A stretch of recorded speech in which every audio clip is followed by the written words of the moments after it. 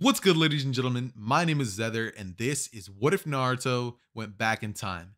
Enjoy. Hey Ross, sauce it up.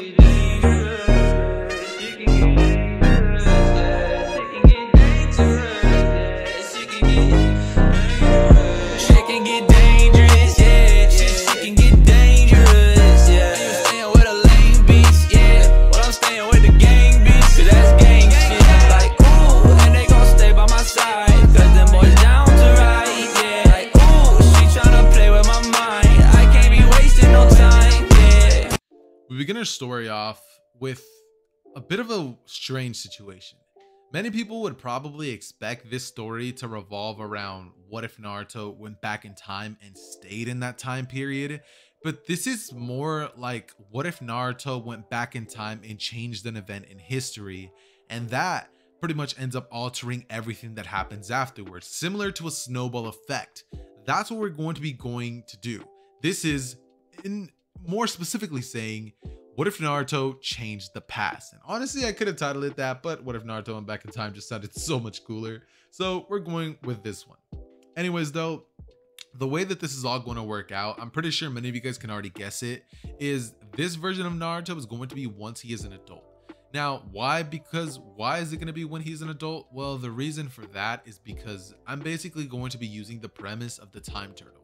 If you guys at all watch Boruto, or you even saw the Boruto filler when Sasuke and Boruto went back in time and Naruto met Boruto, and Jiraiya just had his awesome moment where he pretty much found out who Sasuke was, stuff like that. If you guys saw that, then like you probably already know where I'm going with this. So the way that everything's going to be playing out here is the way that Naruto goes back in time doesn't really matter too much to the story. Just know that Naruto would get a hold of the time turtle and would end up going back in time. Now, one event or another would end up causing for Naruto's time turtle not to take him to the exact location and time period that he was going for, and ended up taking him back a little extra further than what he wanted to. Now, this in turn would end up actually causing Naruto to arrive at a time period in which the Nine-Tails Fox was pretty much attacking the village. Now, on this day, Naruto had just been born, and it is currently like nighttime in the Naruto world. At this point, Kurama is just rampaging around the village, and Naruto would see, as from afar, he could see Kurama just destroying the village, going absolutely haywire. Naruto would look at the village as it was just engulfed in flames, and Kurama would simply be inside of Naruto's mindscape, telling him that this was the day that Naruto was born and that he was sealed inside of him. Kurama would also look at Naruto, who at this point has like a little bit of a horrified expression on his face, but at the same time, he already understands what happened on this day, and he's kind of just prepared of what's going down. So Naruto at this point would have ended up kind of, Naruto at this point would kind of just be at the right place and time, and he would essentially get in the way just before Kurama was about to quite literally pierce his nail right into Kushina and Minato. Now at this point, the Nine-Tailed Fox saw Naruto when he was about to kill baby Naruto, but Minato and Kushina would have gotten in the way. This then would lead to Naruto standing right in the way and actually catching Kurama's whole like hand and claw with his one bare hand, and then revealing like Kurama with his eyes. Like his eyes would turn red, and Kurama from the future and the past would end up having an interaction in which Kurama from the past looks at Naruto and kind of just sees himself. Now, when this interaction happens, future Kurama would end up filling in like past Kurama of the fact that they're there from the future and to stop acting up, that this will all make sense someday, but to protect that boy that he's going to be sealed inside, because someday he's going to end up saving the world and saving him from the cycle of hatred. Kurama from the past would be like just like so confused and just hear those words and just like pretty much get knocked out. But as that happens, Naruto would immediately grab the Kurama from the outside world or from the past, as he would end up sealing Kurama within a baby Naruto. Minato, seeing this all go down, is just questioning who he is. But the second that Minato sees those blue eyes and that blonde hair that Naruto has, Minato's not dumb. He would definitely be able to put two and two together, as if you guys remember seeing the Naruto movie, Naruto ends up meeting Minato back in time, and Minato pretty much ends up kind of like knowing that Naruto was his son. And kind of the same thing would happen here, where Minato kind of has this understanding that, that's his son. So from here, what would end up happening is Naruto would smile at Minato's direction. Kushina and Minato would both look at him. And Kushina's not dumb either, dude. She's a shinobi. She obviously knows who this is. A mother does not see their son from the future and just not recognize it. Bulma. Let's just say Kushina, she finds out, you know what I mean, relatively quickly. And so what would end up happening is Naruto just gives both of them a huge smile. And internally, Naruto would be thinking, like, why did I do this? But one part of him would have pushed him to do what he had just done. See, under normal circumstances, Naruto would have let these events play out because he was not there for that reason. He is simply there to capture Urashiki and bring him back to the present timeline. Because Urashiki went back in time and he was gonna mess stuff up in the past. So basically, Naruto was there to kind of like save all that stuff from ending up happening. But instead, a part of Naruto just told him like that he always wanted to know what life would have been like had he been raised by his parents, had Minato still been alive, had Naruto had a mother, had Naruto's childhood changed. This is something that he would have always wanted. And the infinite Tsukiyomi dream that Tsunade had would have given us a small depiction of what would have happened, but I've never been able to look at that infinite Tsukiyomi dream and think of it as concrete evidence for what exactly could have happened, because realistically speaking, I genuinely believe that there could have been more potential with that. There could have been more done with that. And it was just all from Tsunade's perspective. So instead, what if we have it to which Naruto saves himself and gives himself the life that he would have always wanted? After this would have all happened, from the sky, a being, an Otsutsuki, would end up pretty much flying over them, as he would end up teleporting behind a baby Naruto. And when Minato and Naruto both see this, they immediately get into serious mode. Minato would use the flying Raijin mark to teleport baby Naruto back into his arms, and Naruto would rush at him, instantly activating KCM2 to blitz right at his direction, to which at this point, he would create a bunch of mini Rasen shurikens and throw them at Urashiki. Urashiki would dodge out of the way, absorb a bunch of them, and slowly begin to get stronger. Now, Minato seeing all of this go down, he would be like, so he has absorption abilities. And at this point, Minato would give a baby Naruto to Kushina, and Naruto would just look at his father from the past. And seeing as this Naruto was already fought with alongside his father in the Great Fourth Shinobi War, I'm going to be saying that Naruto has a genuine, like, general understanding of what his father can do. So Naruto would pretty much help his father by pumping Nine-Tails chakra into him, and Minato at this point would have ended up having a Naruto Kurama cloak around himself, a one-tailed Kurama cloak. So after this, what I see ending up happening after this is Naruto would proceed to pretty much get into a fight with Urashiki with Minato's help. Now, the way that this fight would have ended up going down was it began with Naruto informing Minato that taijutsu is pretty much the only thing that works against this guy. He can absorb all forms of ninjutsu, and genjutsus don't generally work on Otsutsukis.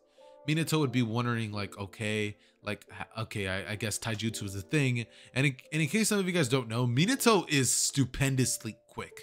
He is fast, and not only is he fast, but he is very, very talented when it comes to taijutsu. So Naruto and Minato both pressing him, with Minato using the flying Raijin to teleport himself and Naruto around, plus their already insane combat speed, would completely outclass Urashiki in every way, shape, and form. Seeing as Boruto and Naruto from the past and Sasuke were able to defeat him, I definitely believe that Minato and Naruto would have had the same exact result. Now, they would both end up pretty much defeating Urashiki, with Naruto essentially having a sentimental moment with his father right after this, pretty much telling him that in the future he did it and that he would proceed to become a great Hokage. He would end up telling Minato that even though he wasn't there, that, you know, he still loved him, and Minato would have a smile on his face. You know, those events never happened, so he couldn't exactly relate to that, but Kushina, hearing these words come from her future son, would smack him across the head and give Naruto the biggest hug, saying that she is proud of the man that her son will become someday, with her asking him if he ever got a family. Naruto would tell her about Hinata and Boruto, and Kushina would end up telling like Naruto that, well, so I guess she's gonna be a grandmother someday. You know, they have a really cool interaction at this point, and Naruto would then end up pretty much having to go back to the present timeline. However, before doing that, Naruto would tell Minato to become a better Kage than anybody before him ever was, and to train Naruto because this man will appear in the future someday. And if there is a ninjas capable of countering ninjas as strong as that, then their world is pretty much doomed. He would also look at Minato and say that the man under the mask is not somebody to be messed with. And he pretty much ends up leaving. At this point, Minato just looks at a young baby Naruto, and from here we're gonna have an 8-year time skip to when Naruto was about 8 years old. Now, Naruto at this point would be running around in his house with Minato and Kushina, both just like Minato's being all relaxed, you know, he's reading the newspaper, you know, he's having himself a good time. His shadow clones are in the office doing paperwork, and Kushina is like, Minato, why aren't you scolding your son? You know what I mean? Minato was like, you know, Kushina, just, you know, he's my son, you know, he's my favorite son. And Kushina is just like, Minato, you know what I mean? You know how Kushina is. So, you know, that's all going down, and Naruto's pretty much just, you know, he's just having a mighty fine, just having a good time. At this point, however, both Minato and Kushina would end up saying that, you know, it's training time. And Naruto would be like, training time again. Keep in mind, guys, one thing that I'm going to be making very, very apparent is the Nine Tails isn't actually going to be messing with Naruto's chakra flow, because this Nine Tails was literally told by a future Kurama not to mess with that kid. Like, trust him. And Kurama, like if we all know one thing, if we can trust one person, we can trust ourselves from the future, because we're not going to lead ourselves down the wrong path. You know what I mean? Like, if my future self just came in like from like the roof or something, like being like, do this, like, trust me, bro, I'm going to dedicate every second of my life to doing what that future self told me until I get the results that he pretty much ended up telling me. Because, bro, come on now, how are you gonna doubt your future self? He's already lived through those events, you know what I mean? So yeah, it'd be so trippy if that actually happened. Imagine like your future self tells you, hey, don't date that one girl, trust me, it's for your own good. And like a couple years later down the line, you end up doing it still, and you're like, huh, so that's why he told me not to do it. Or you just don't do it and you always wonder what could have happened. That'd be so crazy and trippy at the same time. Anyways, though, tangent aside, I need to get back into this story. So during the past couple of 8 years, Naruto, once he turned to the age of 4, Minato would have pretty much put him into a routine of physical training, doing like basic calisthenics movements, and also training Naruto on basic chakra control. So this Naruto is not going to be a slouch by any means. Not only that, but the Uchihas in this version of events were actually going to be having so much different things happen to them. During that 8-year time skip, the Uchihas were not designated to a certain area in the village and like cast aside because of the suspicions that they were a part of the Nine Tails attacks. Future Naruto came in and like helped with all that, so there's no way that any Uchiha member was part of it, so they never end up getting any part of that blame. Danzo was actually taken out of power by Minato because of the fact that Danzo is just plain out corrupt. He is replaced by somebody else. Do you guys know like the interrogator guy, the guy who took place in the Chunin exams? What was his name? He looked like a total badass, and he had like a scar over his eye. I genuinely am having such a hard time remembering this man's name, but I'm pretty sure many of you guys like know who I'm talking about. He's ended up making the leader of like the Anbu and stuff like that. And no, actually Fugaku is made the leader of the Anbu Black Ops, like the ones that Danzo had control over. Danzo was pretty much like taken out of power, and now at this point Danzo was like kind of scheming, trying to like do stuff to the Leaf Village because of the fact that he was taken out of power basically.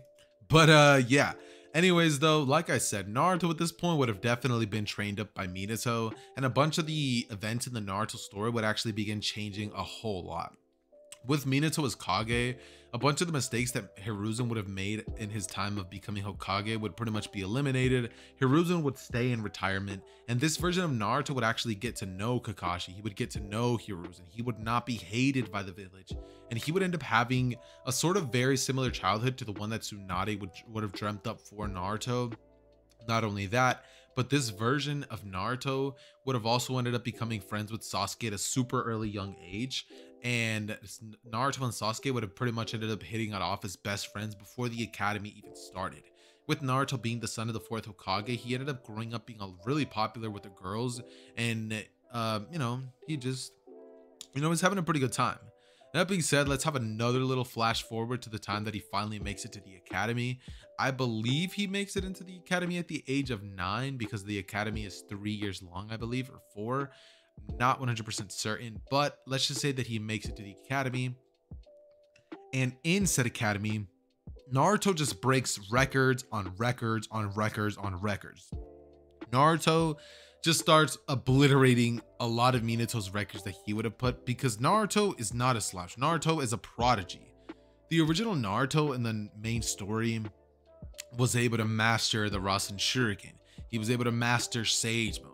And even though he was a knuckleheaded ninja, Naruto was in every sense of the word a prodigy among ninjas and shinobi like themselves. Naruto is just absolutely insane when you really stop to think about it. That said, this would like hugely impact the flow of the story for the Naruto world for years to come, and what ends up going down in the years of the academy pretty much ends up becoming irrelevant material, in which Naruto and Sasuke are both just at the top of their class, competing to see who's stronger at each and every single little event. Naruto would have ended up sharing a really happy, positive, go-lucky childhood in which he was viewed as a hero in the village for taking in the nine-tailed beast monster, instead of revered and feared and hated in the village that he should have been known as a hero in. So this ends up changing the whole dynamic of the Naruto world. And when it comes to Kage summits and what ended up happening with the situation with Hinata, where she got kidnapped and Neji's father ended up getting killed for that, that doesn't end up happening. Now, the reason that doesn't end up happening is because Minato isn't like Hiruzen. Regardless of the fact that there was that little situation, if you guys remember, Minato had an encounter with Killer Bee and the Raikage, and he was able to outspeed both of them.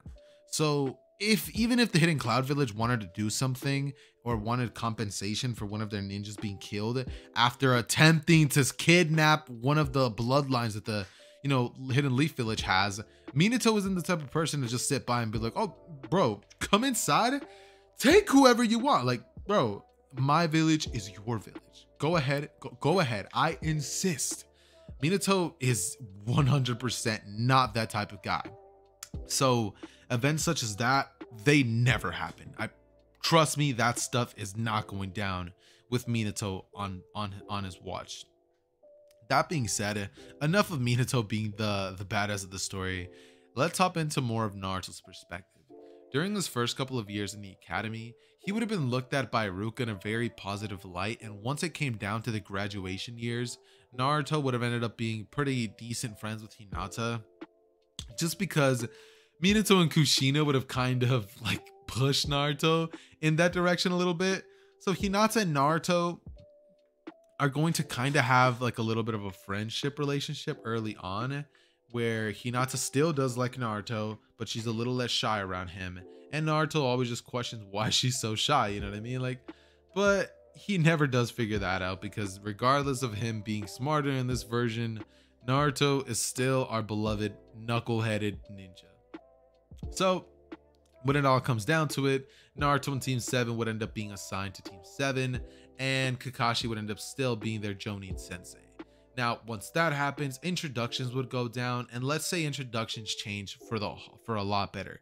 Since Itachi never massacred the clan, Sasuke would never ended up going into this emo persona where he was like, my name is Sasuke Uchiha. My goals are to avenge the Uchiha. Like, that never ends up happening whatsoever.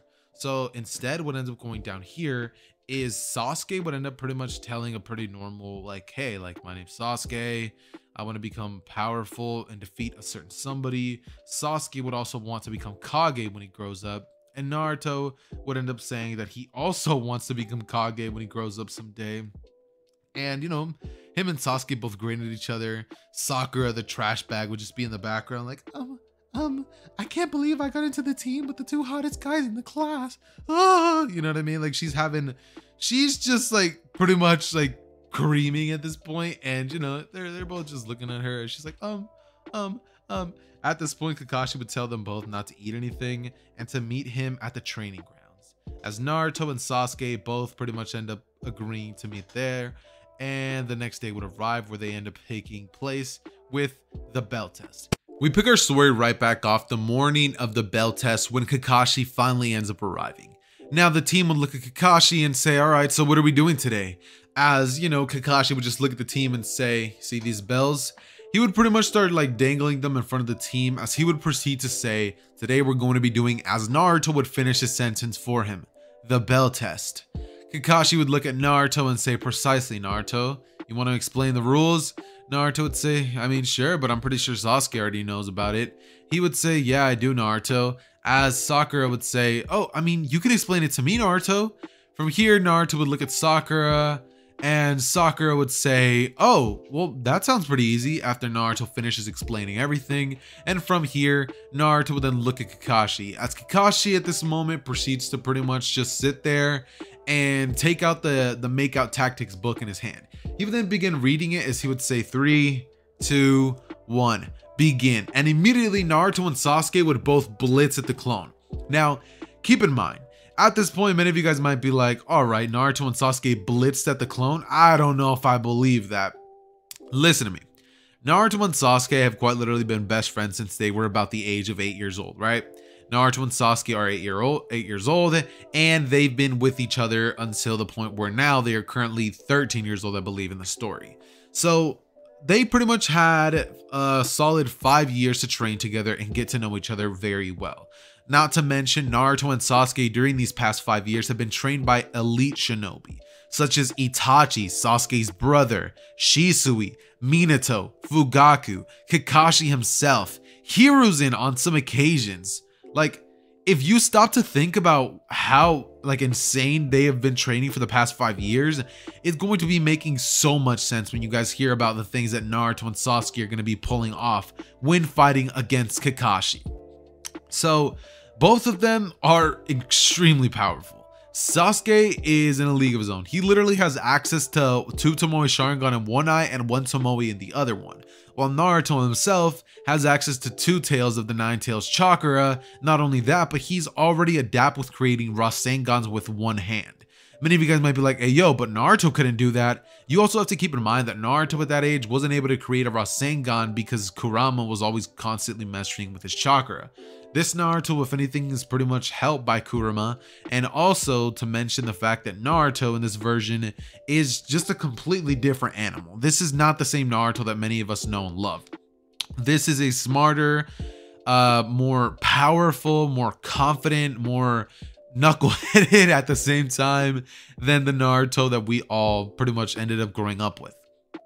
So instead, what ends up happening is Naruto and Sasuke just rush at Kakashi, and they end up forcing him to pretty much take his Sharingan out. He would pretty much have to create some distance and reveal his Sharingan, to which at this point, the battle would then begin to get more even. Naruto, Sasuke, and Kakashi would pretty much just be battling for hours. And you guys might be like, but Kakashi can't battle for hours. Keep in mind, this version actually had Minato stay alive. Minato was Kakashi's sensei at one point, and Naruto got stronger, Sasuke's getting stronger, the village is moving in a different direction, so Kakashi ended up having to actually keep up with his training and not slack off. Not to mention, Kushina definitely made sure that Kakashi never ended up slacking off as much as he did, so a lot of things were pretty much prevented when it comes to Kakashi growing up and stuff like that. That being said, Kakashi is going to be a whole lot stronger, and let's just say that he's about as strong as he was during the 4th Great Shinobi World War. And he has increased stamina, and he already has access to his Mangekyo Sharingan. So Kakashi is definitely somebody that you do not want to mess with.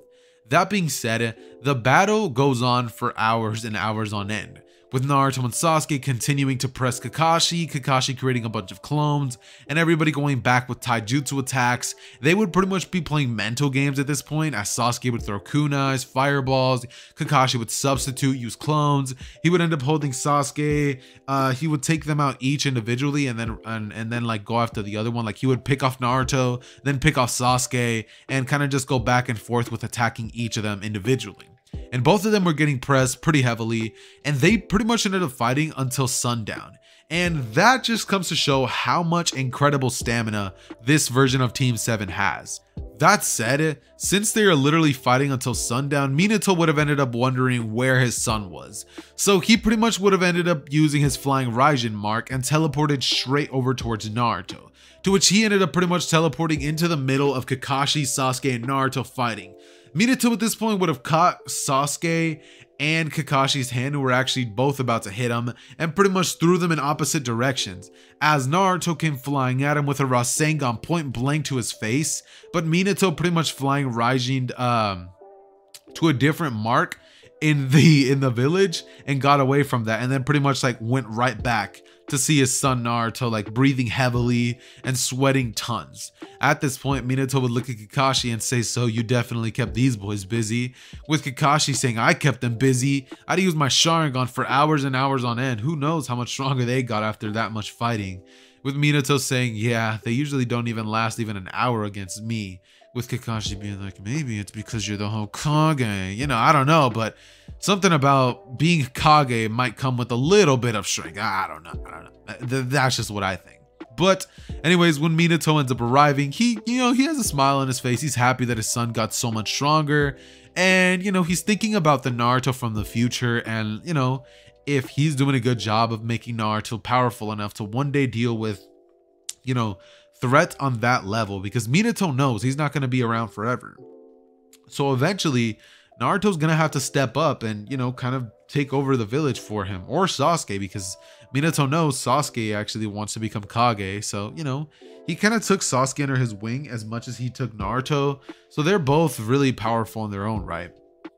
And, they're all doing good things. But this is when Minato would point out that Sakura the whole day was pretty much just watching the battle.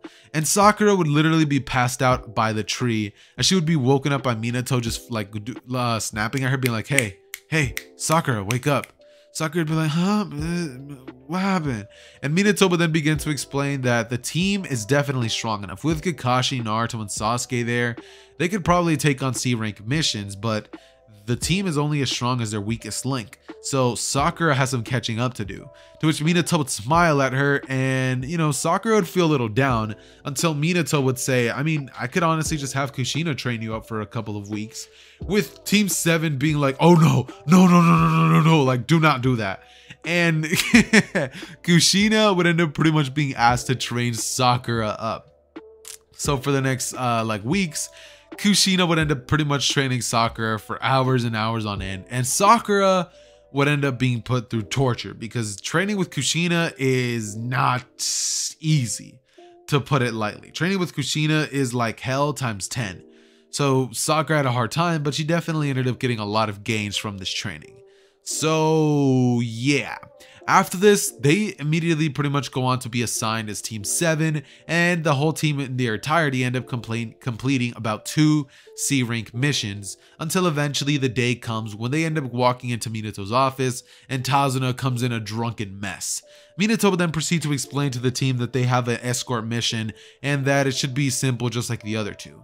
From here, the team would think, a B-rank mission is in order, and Minato would say that they could probably go on a B-rank mission after having this one go the right way. And so the team would look at each other and be like, okay, that sounds easy enough. So the team would pretty much end up kind of having like a little bit of a celebratory night, saying that this is gonna be like probably one of their last C-rank missions, and they would go out to get some ramen, because Naruto still absolutely loves ramen. Not only that, but Minato and Teuchi know each other, so Minato definitely gets that Hokage discount, if you know what I'm saying. And they just have a good night in general. The next day would of course end up rolling around, and it's at this point that the team would end up meeting at the bridge.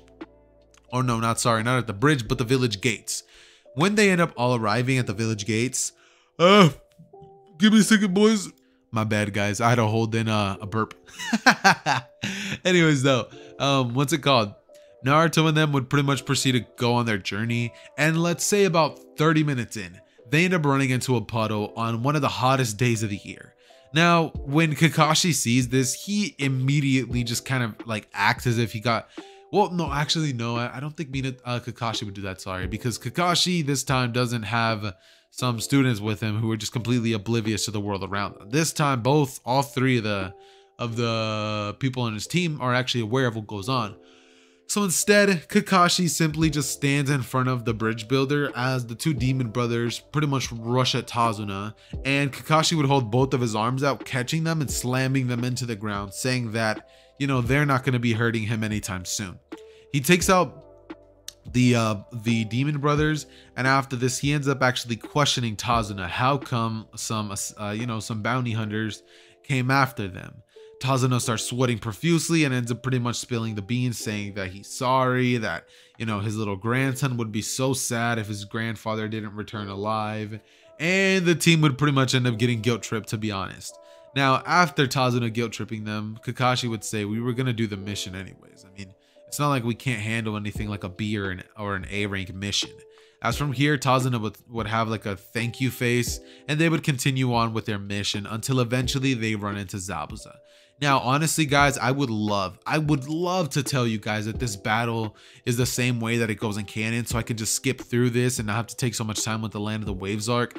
But instead, I'm going to keep it real with you guys. This version of Kakashi has been training for far more years. This version of Kakashi, not only that, has far more stamina when it comes to his Sharingan. And as soon as he noticed that there was a threat, a pretty high level threat, he ended up pretty much deciding that, yeah, he was going to be taking this threat out pretty fast. So Kakashi would actually end up taking out his Sharingan and immediately proceeding to mop the floor with Zabuza.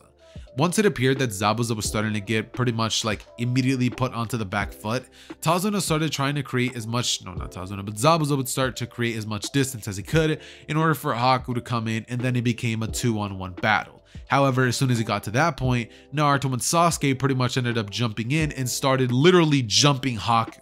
This is like no other jumping you guys have ever seen before. Sasuke immediately jumped into action, throwing a bunch of like kunais and shuriken in different directions with wires, literally trapping Haku in one spot. And Naruto would throw a kunai at Haku, to which it would miss, and Haku would be thinking that he missed. You know, he would say, "You missed."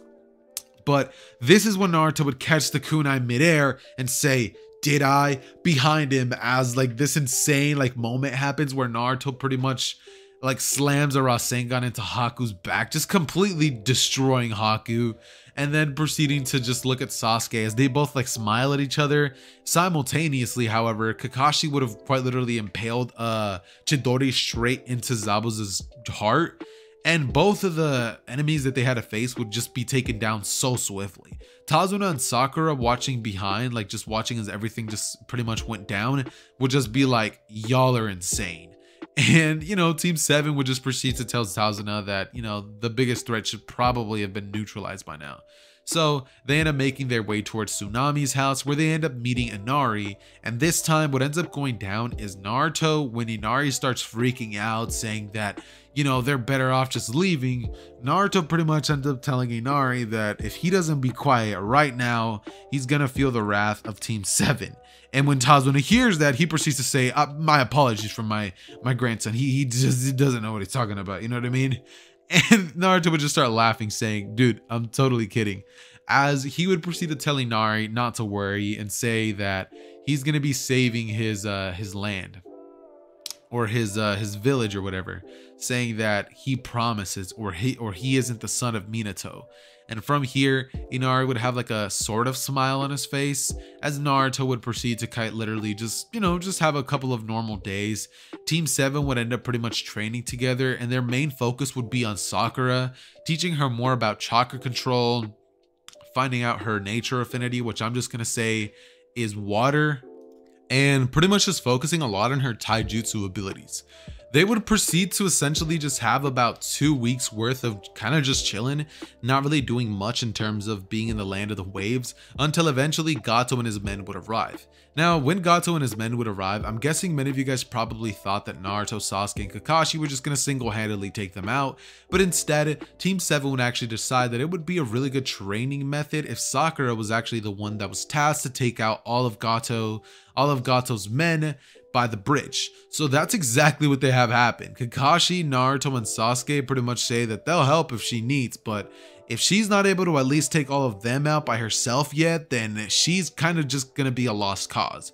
So Sakura, feeling the pressure of knowing that her beloved Sasuke-kun is watching, she would proceed to take things very, very seriously, snapping into her game mode and saying, "Cha! I'm gonna do this," you know what I mean? At this point, she'd be like, "I'm gonna beat you all, you know?" And Naruto, hearing that come from Sakura's mouth, he'd be like, "Huh, so she picked up on my mom's mannerisms. That's great." He would proceed to see as Sakura rushes in there and uses chakra enhanced punches to just start knocking people back and forth. She starts creating a bunch of shadow clones, not a bunch really, more like 7 shadow clones as she runs in, and they start using kunais to pretty much dismantle many of Gato's men that were on the bridge. When Sakura finally finishes and she was about to get to Gato, that's the point when Naruto proceeded to grab Gato and teleport back to one of his flying Raijin markers in front of Inari. Now when Inari saw Gato, he flipped out and he was like, "It's Gato!" But Naruto then would appear behind Gato saying, "Hey, I told you I'd forget him for you." And Naruto would then proceed to give him to the villagers, to which they proceed to do stuff to him that they proceed to do not nice stuff to Gato, to say the least. Not only that, but a lot of Gato's money is then taken by the village hidden in the waves. No, not hidden in the waves, but the land of the waves, and then proceeded to take a little bit of a extra commission by Team 7 for the 2 weeks that they were there and all that stuff. So Team 7 was reimbursed for this C-rank mission quite handsomely. Not only that, but once they end up inevitably making their way back to Konoha, they end up getting a pay raise by, not Hiruzen, but Minato, who ends up pretty much establishing that mission was more like a B-rank mission for the fact that they had to fight against Zabuza, one of the 7 legendary swordsmen of the mist. So what ends up going down after this is Minato would look at Naruto as he would ask him how he's feeling about the Chunin exams, with Naruto saying that this Chunin exams is gonna be a breeze. His only competition is standing right next to him. And Minato would look at Naruto saying that he hopes that's the case, but there's other ninjas in other villages and some very talented, capable shinobi in our village as well. So Naruto, if I was you, I'd be watching out. Naruto would just do the thing where he wipes his nose. Not like wipe his nose, but he sticks out one finger under his nose and has a cheeky smile or something. I don't know, dude. But he just does this really OG Naruto type thing. And Minato just proceeds to say, "All right, anyways, you're all just dismissed." Minato would then tell Naruto to be home for dinner early today because yesterday Kushina got mad at him. And he would end up telling Naruto that he's gonna have to be a little bit more strict if Naruto doesn't, start showing up. Naruto would think about his mom getting angry and be like, "Yeah, I'm gonna go ahead and make it today." So Naruto would end up making it to the dinner and they all have a really good night. For the following 2 weeks, Naruto at this point would start working more and more on his flying Raijin, because as things stand, Naruto can only use about 4 flying Raijin teleportations in one day, because the flying Raijin takes a whole lot of chakra out of him. Even though Naruto has plenty to go around, it definitely does drain his body a little bit due to the fact that, the flying Raijin is a really high ranking ninjutsu. So I'm just going to be saying that that's pretty much what ends up happening. That being said, what ends up going down after this is Team 7 pretty much ends up kind of going through the village one day when they end up running into Gaara's team. Now they end up running into Gaara's team, and the way that they do this is that, they end up pretty much walking across some of the random shops in the Hidden Leaf Village, and Kankuro pretty much just is being rude to one of the shopkeepers. So when Naruto sees this, he's wanting to say something, but Sasuke just puts his hand out in front of Naruto and says, "Let me handle this one." he would immediately proceed to say, "Hey, is this guy bothering you?" To the shopkeeper, of course, and he would say, "Oh, yes, young man, like he's trying to not to pay because he said he didn't enjoy it." And Sasuke would be like, "Oh, that's not very nice, now is it?" As he would say, "So, you think you're gonna pay, or are you gonna have to speak to me about this matter?" Kankuro at this point would say, "Stick butt out of here, dude. This doesn't concern you." And Sasuke would end up pretty much unveiling a Sharingan saying, "But I think it does." To which he would see some strings attached to Kankuro's fingers and saying, "A puppet master, huh?" Kankuro at this moment would take out his puppet, and Naruto would blitz behind Kankuro as he holds a kunai to his neck and says, "Dare threaten my brother, and I will I will gut you, my boy." And Kankuro was just like, "Noted." He proceeds to stop everything, and this is when Tamari arrives like right next to Kankuro because Gaara is just out in the forest being a weirdo, talking about some blood, I need blood. You know what I mean? Like, we all know how Gaara was when we first met him. Anyways, though, after this little beautiful situation happens, Naruto and Sasuke would proceed to train together just like they always do. So Naruto would say, "Don't you think it's kind of weird how we're training together even though we're gonna have to fight each other at the Chunin exams?" Sasuke would just look at Naruto and say, "Honestly, I mean, a little bit." And Naruto would say, how about we just train by ourselves for a couple of weeks, just until we have to fight during the Chunin exams battle." And Sasuke would say, "You're on, Naruto. Whoever loses has to do whatever the other person says for a week." And Naruto would just look at Sasuke as he says, "Oh, you're on." And, you know, they both end up pretty much going their separate ways and training, preparing for the Chunin exams. Continuing the story right where I had left off, essentially what would end up going on after this is pretty much about, let's say, 1 week of literally nothing going on, and simply Naruto and Sasuke training apart from each other would essentially be going down until the day would come where all of them pretty much have to end up meeting at the Chunin exams place where they're going to be taking the written portion of the test. Now, this goes as many of you guys are probably expecting.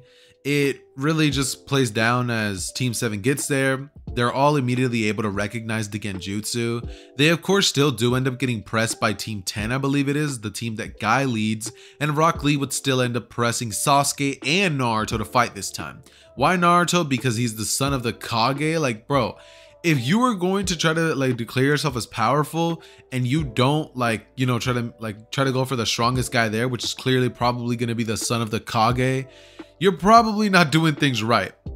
So Lee does end up actually challenging Naruto, and Naruto and Sasuke both would end up pretty much telling him that they should instead save their energy for the Chunin exams. However, Lee ends up pretty much rushing in and saying, "Hidden Lotus," you know, throwing a huge kick at them. But Naruto and Sasuke both pretty much catch it. Like, they grab one part of Lee's leg each, like individually, and they're like, "We told you to wait." And they pretty much like throw him back. Rock Lee would be just shocked at the fact that they were able to react to that, and Neji would as well. This would then lead to Team 7 saying, "Come on, let's go," and Sakura getting hit on by not Neji, sorry, but Lee. After this point, they would end up going inside to the test portion, and we would then have the segment of the video where everybody pretty much uses these awesome tactics to copy off of each other's tests. Can we just talk about how dope this scene was? Sasuke using his Sharingan to mimic pencil movements, Gaara creating an eye out of sand. I didn't know Gaara could even do something like that. And Naruto using his famous technique of being like, "Nah, Hinata, I'll take the test by myself, even though I'll end up writing down 0 questions. I want to do it myself. Hinata, don't worry about it." That beautiful technique would still actually not end up happening. What ends up happening this time is Naruto is, you know, not exactly allowed to slack off when it comes to his education. So he is really smart and talented when it comes to these things, not by choice, but because Kushina was simply not going to be having a dumb, knuckle-headed son who knew how to do nothing but fight. So she pretty much put the books down and was like Chi-Chi when it comes to Naruto's studies. Minato would always tell Kushina to chill out a little bit, being like, "Hey, you know, maybe give the kid a little bit of like rest way," but Kushina was not having it. She was like, "Nah, absolutely not. I'm finna make this kid be smart. He is not going to be turning out dumb." And, from here, she would proceed to tell Naruto, keep up with his studies. And so he would do so, meaning he doesn't actually end up needing any help from anybody else. And he would actually complete the test at about a similar time to his father. After everybody's done, all of them would be asked the final question, and Naruto would end up being like, bro, that doesn't scare me. He would then proceed to move on to the next phase of the Chunin exam, which would be covered by Anko, to which Anko would throw the rules out to them, and everybody would kind of be like, seems pretty self-explanatory. It's at this point that Anko would be like, all right, now go ahead and sign these pages. Don't even question what's on them. Clearly, this is not signing your own life away and saying if you die, we're not liable. Nope. It has nothing to do with that. Everybody would pretty much end up signing these papers, being like, oh, like if we die, you guys are not liable for it. Sounds reasonable. They all sign their lives away pretty much, and then proceed to rush into the Chunin exams, force of death. Now, I would love to sit here and tell you guys, Team 7 ends up pretty much having an easy time. They run into Orochimaru, then things get heated. Naruto and Sasuke almost get beaten. They end up running into Team the Sound 4. Sakura has to jump in and save them. I'm sorry, guys, but that simply does not go down. Realistically speaking, even the Sakura that's on Team 7 could probably end up getting the scroll that the team needs. They pretty much end up going through the forest, and if any of you guys are wondering, so Orochimaru, is that a thing? Honestly, guys, Orochimaru is not going to be a thing.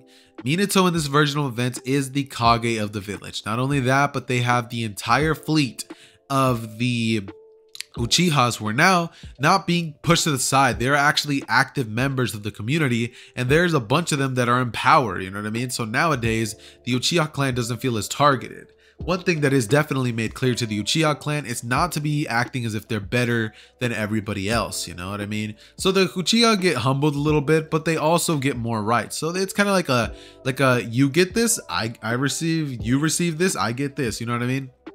It's kind of a little trade-off, and the benefit is mostly in the Uchiha side of things. So, I mean, who's really going to deny this? So, yeah, like I said, Orochimaru is not going to be dumb by any means and try to attack the village for an Uchiha, the only one being Sasuke, since nowadays, Sasuke isn't even the only Uchiha. So if he really wanted to, he could steal some other random Uchiha's body and get the Sharingan that way. But there is a lot of supply, and the demand is like one person, so I doubt that anything's really going to be happening. That being said, the Chunin exam section of the forest pretty much is boring, and they don't even end up running into the Sound 4 because an attack on the Leaf Village is simply not happening.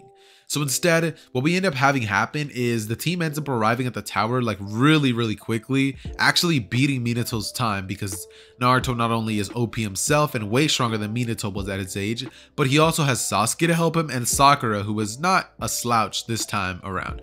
She's about the same strength that, say, she's like Sasuke's strength by the Chunin exams. You know, she can hold her own. You know what I mean? She's not weak. Actually, not by the Chunin exams, but she's like Sasuke's strength by the time of the bridge.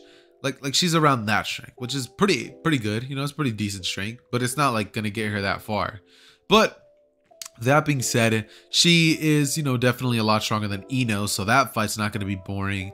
So what ends up going down after this is they pretty much all just wait in the tower for about 3 days. Naruto and Sasuke end up doing some mind training, and they all end up having the preliminary battles. Naruto versus Kiba is a one-sided stomp that I don't even think you guys want to get into.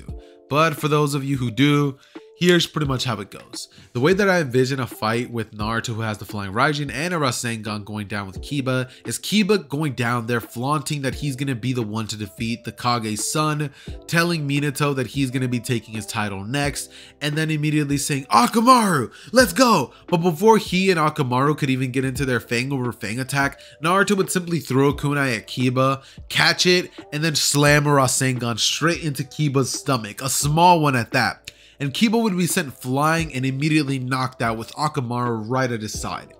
After this, Akamaru would start barking at Naruto, being like, arr, arr, arr, you know what I mean? Kind of angry that he took down his, his little owner or whatever.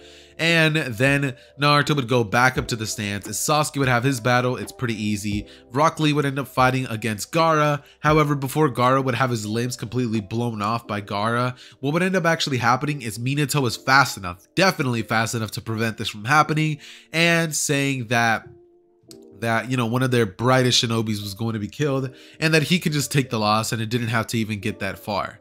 That being said, a couple of people in the stands would actually be like, you know, that's kind of messed up. People, you know, already signed their lives away. You know, death is allowed. But Minato would say no meaningless death will be happening in the ring while he's watching. And, you know, honestly, that is really not a unreasonable request that Minato's making. So everybody would calm down, and shortly after this, no real tension would really be going down. Everybody would pretty much be informed of the fact that there's going to be like a little 1 month time skip, and for this entire month, Naruto would have this entire time to pretty much try to get stronger than Sasuke, get the upper hand. Now, for this month, what would end up happening is basically half of the village is like so excited and everybody's coming to watch this battle because Fugaku and Minato's sons are the ones who are fighting. Like pretty much the two strongest people in the village are having both of their sons fight. And everybody in the village loves Naruto. Everybody in the village knows who Sasuke is. You know, he's Naruto's best friend. And, you know, people actually really like Naruto in this time around. They view him as a hero, and him having the Jinchuriki isn't something that the village looks at as like a demon. Instead, they actually view it as Naruto's kind of the protector.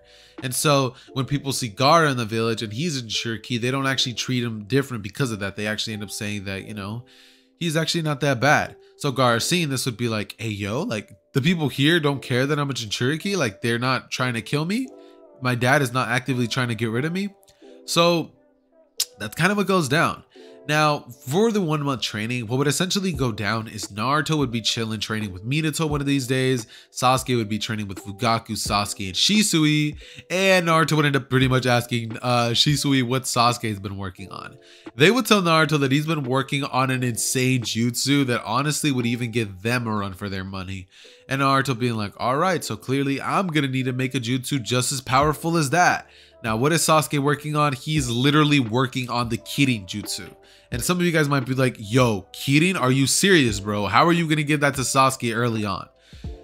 Let's be honest, guys. This version of Sasuke has had insane training since he was a kid by people way stronger than Orochimaru, who definitely understand lightning element and all that stuff. So they could teach him that stuff. Not only that, but this version of Sasuke is definitely comparable to the one that fought against Deidara. This version of Naruto is pretty much really OP and soon to be about the same strength level as the one who fought against Pain. So you put two and two together and tell me how that's looking. So anyways, during the 1 month period, Jiraiya would actually end up returning to the village and reporting to Minato that he's actually finding out quite a couple of things about the Akatsuki. Their movements are actually rapidly increasing, and he thinks that the Akatsuki might be acting very soon within the next couple of years. Minato would definitely be aware of this and say that they're going to be needing to stop the man in the mask very soon.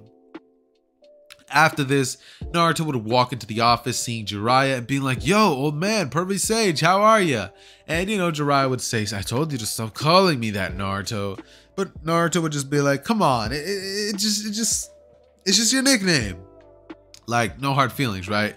Jiraiya would be like, and from here, Naruto would be like, so old man, you got any techniques you could teach me to maybe get the upper hand on Sasuke?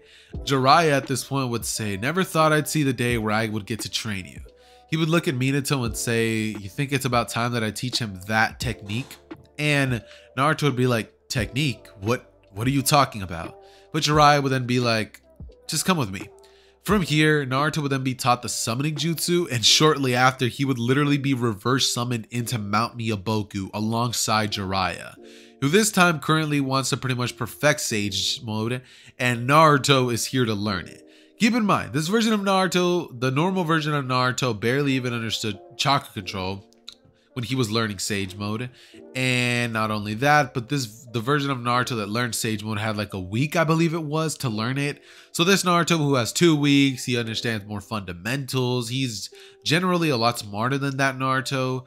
Definitely has way of an easier time. Plus the fact that he already understands the clone secret, and you know, he also has access to like a really large chunk of the Kyuubi's chakra, is able to master Sage mode in 2 weeks flat. Just enough time before the Chunin exam starts, or the final battle. Now, the way that this ends up going down is Sasuke would end up pretty much fighting against Gaara. No surprise, Sasuke ends up defeating Gaara very easily. The battle pretty much goes similar kind of to how it goes in canon, where Sasuke pretty much ends up throwing a bunch of attacks at Gaara. Gaara uses his sand to pretty much block it. Sasuke ends up becoming really fast, and he ends up pretty much finding a weakness to the sand, which is pretty much attacking Gaara from underneath. So he would use a headhunter jutsu to drag Gaara onto the ground, to which Gaara would use his sand to pretty much get out of there. And in a moment of pretty much being shocked, Sasuke would shoot his lightning chakra through the entirety of the sand, which pretty much causes it to like kind of like have like this like lightning effect before Sasuke weaves a couple of jutsus and says water devastation jutsu, as a huge flood of water would just envelop the place. And with the lightning and the water, it would actually end up shocking Gaara, and from here Sasuke would pretty much be declared the winner after landing a bunch of solid blows. Now, I do believe that Gaara is powerful, but do I think he's a physical tank? Not by any means. Gaara has never shown any like tank like durability feats that are too insane, so I think Sasuke should definitely be able to defeat him. And just saying, guys, Gaara doesn't actually end up going crazy in this version because Minato's there, bro. Minato. He's pretty much my get out of jail free card for this what if, but it's such a good like thing, like it just works, you know what I mean?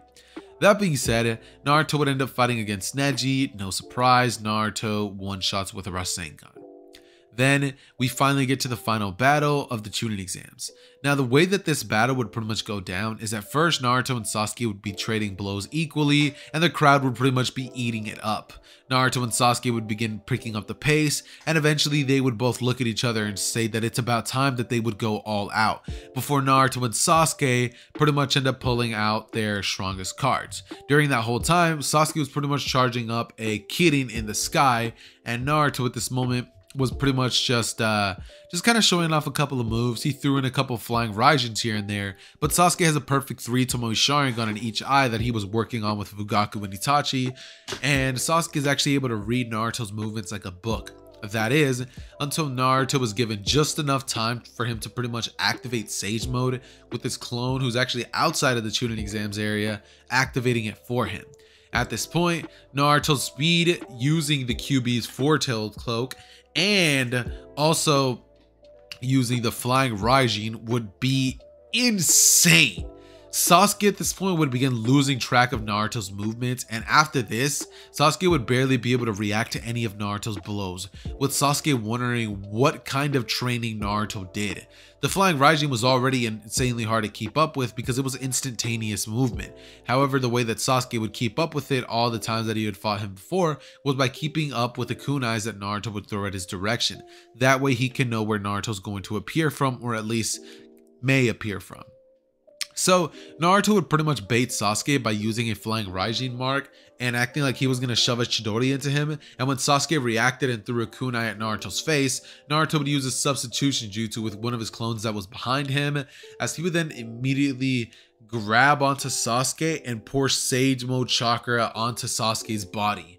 To which at this point, Sasuke would then begin to morph into like a toad-like state, and Naruto would start losing it. He would start losing it in front of everybody. People would start laughing, and Sasuke would then get smacked by Naruto to then break him out of that state. To which Sasuke would be like, I was utterly outclassed. Like Sasuke has obviously been beat by Naruto before, but he's never been quite beaten this way ever. Like, Naruto actually literally obliterated Sasuke in front of everybody. So Sasuke kind of realizes, hey, yo, maybe the show is called Naruto but not Sasuke. So yeah, Sasuke kind of starts developing a little bit of an inferiority complex, but it's not going to be as insane as it was in the original. He would be a little heated at this, but eventually he would kind of get over it and tell Naruto that it was a good fight, as Naruto would hold his hand out and Sasuke would then get up and would pretty much end up holding Naruto's hand up for Minato to come down and promote Naruto immediately to the rank of a Chunin ninja. After this, what would end up going down is a couple of years of pretty much peace and prosperity through the Hidden Leaf Village. Naruto and Team 7 would go on a bunch of missions. They would pretty much be the record holders for a bunch of missions completed in the shortest amount of time. Sasuke would begin growing more and more in power, but as things would go on, Naruto would start growing more and more and more. Eventually, his body would be able to activate KCM1 by the end of the time skip, and Sasuke at this point pretty much fell way more behind than what he thought would ever have happened. So Sasuke at this point would end up starting to feel a little bit more jealous, seeking power, would end up pretty much telling Naruto he's going to be going on his own self-reflection and power-finding journey. Keep in mind, Sasuke is not evil. Sasuke's not going to go train with Orochimaru. He's simply going out to the world to find new techniques and to find things so that he can keep up with Naruto. He also was offered the chance to learn Toad Sage mode, but Sasuke said that that wasn't his style. Maybe something else would end up suiting him. Jiraiya would have ended up pretty much being like, I mean, you might be able to go to the snake sage mode, like that's what Orochimaru learned. And so Sasuke would end up searching the place where he could learn that at. And so what would end up happening after this is Naruto he gets pretty broken, honestly. Like straight up speaking, like realistically, Naruto at this point is pretty much at the same power that he was by the end of the war. Plus, he has the abilities of flying Raijin. Plus, he's way smarter when it comes to combat. The only thing that he is really missing is experience. Actually, no, he's not really missing too much experience since he's gone on like hundreds and hundreds of missions during this time. Naruto would still have ended up creating a pretty cool bond with Jiraiya, but seeing as he didn't go on a full training mission with him, that bond isn't exactly as tight as it would be, and instead the bond that he would have even better would be Kakashi, where Kakashi would be sort of a big brother to Naruto, because Kakashi, he's just that guy, you know what I mean? That being said, I'm finally going to be getting to the quote unquote juicy part, but not really. Honestly, it just goes downhill from here. If you were to click on the video, if you were to click off the video here, I honestly would not blame you. But essentially, I'm going to quite literally speed run through this what if faster than your dad left you. And if that hurts somebody's feelings, I'm so sorry. I should not have made that joke, but it was so funny. I'm sorry. My friend made that joke to me earlier, and I just had to recycle it. I know I'm face rugging it, but I had to say it. Anyways, though, basically what ends up going down after this is the Akatsuki would start to make more foolish moves. At this point, they would end up pretty much attacking the Hidden Sand Village, to which Naruto's team would be sent to ambush Deidara and Sasori, effectively saving the Kazekage of the village hidden in the sand. They would actually end up saving Gaara before the Shukaku could even start getting extracted more than 10%. So Gaara would actually end up being safe, and Lady Chiho would not actually have to sacrifice her life force in order to save Gaara. After this, immediately after this, what would end up happening is Asuma would actually end up getting backup by Uchiha clan members and a couple Hyuga members, leading to Hidan and Kakazu actually being taken care of. And one more thing I forgot to mention, guys, Tsunade isn't part of the village. So Sakura ended up learning Genjutsu, and she ended up doing more training with Kurenai, learning more in that kind of field when it comes to things. So yeah, and Hidan and Kakazu pretty much end up being taken out pretty swiftly when they started getting more signs of struggling. The battle wasn't exactly an easy one. However, they ended up winning after taking Hidan out, who was separated by Shikamaru, and then Kakazu was pretty much swept by Kakashi. So after that, Jiraiya would end up pretty much being like, I kind of want to go check out the leader of the Akatsuki. And Minato would end up being like, absolutely not. Like, we're not losing you to the Akatsuki and sending you on a one-man mission. Instead, what ends up happening is basically Minato would end up telling Jiraiya that he pretty much forbids him to end up going towards that direction, and he tells Naruto to keep a close eye on Jiraiya. Jiraiya would tell Naruto that he doesn't need to worry about him, and Jiraiya would end up pretty much going against orders and going to the village hidden in the rain. Now, when he would inevitably end up encountering his former student Nagato and a certain, what's the paper lady's name? Konan, yes sir, sorry, Konan. He would end up pretty much encountering them, and right when he pretty much started losing the battle, Minato would use his flying Raijin marker because he got suspicious of Jiraiya and knew he was up to no good. So he ends up teleporting in the middle of one of the clones, and Minato just pretty much ends up throwing a Rasen Shuriken straight into the Diva path, like point blank rage, pretty much eliminating the strongest one. And Jiraiya at this point has gotten beat pretty severely, but he can still fight. You know, he can still hold his own a little bit against the weaker paths. Minato and Jiraiya would then proceed to decimate this. And after this, Obito would be like, all right, so this is just not going good. This is not going as I was expecting. And so he would end up pretty much asking the allied shinobi forces, being like, hey guys, like, us together, we could probably take out the Hidden Leaf Village. But no other village was going for it because they all understood the insane power that the Hidden Leaf Village wields. Dude, they are just foolishly broken. That being said, Obito would then try to pretty much do an attack on the Hidden Leaf Village, trying to pretty much like destroy it. But that doesn't go very well. It's pretty much it's pretty much the Night of the Tailed Beast attack part 2, where Minato pretty much ends up like just shocking Obito with another new move that he ended up creating, which was the multi flying Raijin mark, which he pretty much is able to teleport to like a bunch of different spots simultaneously and attack from all different angles. Not only that, but at this point, Kakashi already had his Mangekyo Sharingan up to date, and he was able to counter all of Obito's phasing abilities. So that wasn't exactly too fun for them. However, one moment that was insanely like crazy for them was the moment where they end up finding out that Obito was actually the one behind the Akatsuki. Now, when Minato ends up finding out, before he even lands the final blow, he would pretty much bring Obito in for a hug, telling him that he was so sorry for not making it in time to save him. Obito would end up telling him that he was at fault for Rin's death. And, Minato would pretty much apologize for that, saying that, things don't have to end this way. He can join the village, but Obito would be like, I'm too far gone. You can't bring a man who's already dead back to life. He would then proceed to look at Kakashi and say that he's sorry for what he did, before then proceeding to pretty much destroy the Rinnegan that Madara's Rinnegan. So Madara's whole little plan would never come to fruition. And then Obito would pretty much try to commit seppuku. Seppuku, I believe, is the word I'm looking for, which is pretty much suicide. What? I didn't say the word you guys are thinking. Anyways, though, he would unfortunately try to do this, but Minato and Kakashi would end up stopping him, telling him that he's a fool for even trying that, and that would conclude What If Naruto Went Back in Time. Y'all are probably like, hey, yo, what about the Akatsuki? Now, to answer that question, look, the original Naruto was able to handle them pretty well, and that Naruto ended up getting to those levels of power pretty late. Let's imagine a Naruto who at this point has knowledge of who the Otsutsuki are. A Minato who has already fought against the Otsutsuki is present. Pretty much, Kaguya was prevented. And when it comes to the Toneri guy, he gets easy no diffed by Naruto, who just puts this man in his place completely.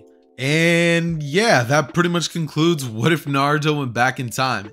If you enjoyed the video for today, please make sure to go down below and slap that like button, as well as comment #giveaway, because the giveaway's winner will be selected within the next couple of days. I originally said that I was going to be doing it like a week prior, I believe, but then I ended up having some things come up and I wasn't even going to be able to ship it out, so I ended up prolonging it. So now you guys have more time. So congratulations for that, I guess. But with that being said, though, guys, I love each and every single one of you guys. It has been your boy Zether. Thank you for watching, and I am out. Peace.